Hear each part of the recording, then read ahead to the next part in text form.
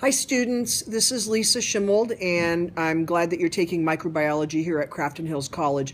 Thought I'd do a little demonstration for you on how to streak a Petri plate, a streak for isolation.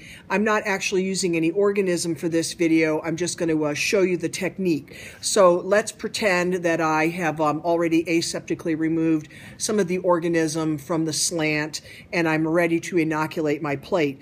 Now, normally, if I was actually working with organism, I would just crack the plate open to get in here to make my inoculation. But because I want you to see what I'm doing, I'm actually going to take the lid off. All right, so what I'm going to do is I'm going to enter the plate with my loop, and I'm going to streak out my first quadrant. I want to make as many passes as I can in that first quadrant, trying not to gouge the auger. And then I would close the lid, give the plate a quarter turn, and then drag a little of the material from the first into the second quadrant. Make as many passes on the surface of the auger as possible.